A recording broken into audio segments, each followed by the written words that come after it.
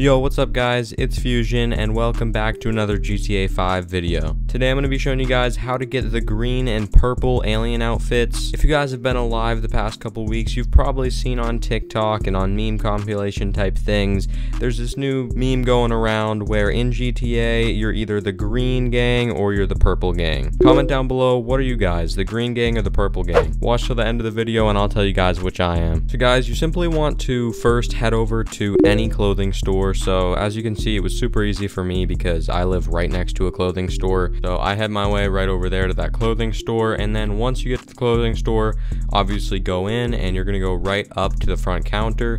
So it took me a minute here to actually find where this is, but pretty much it's the 48th results.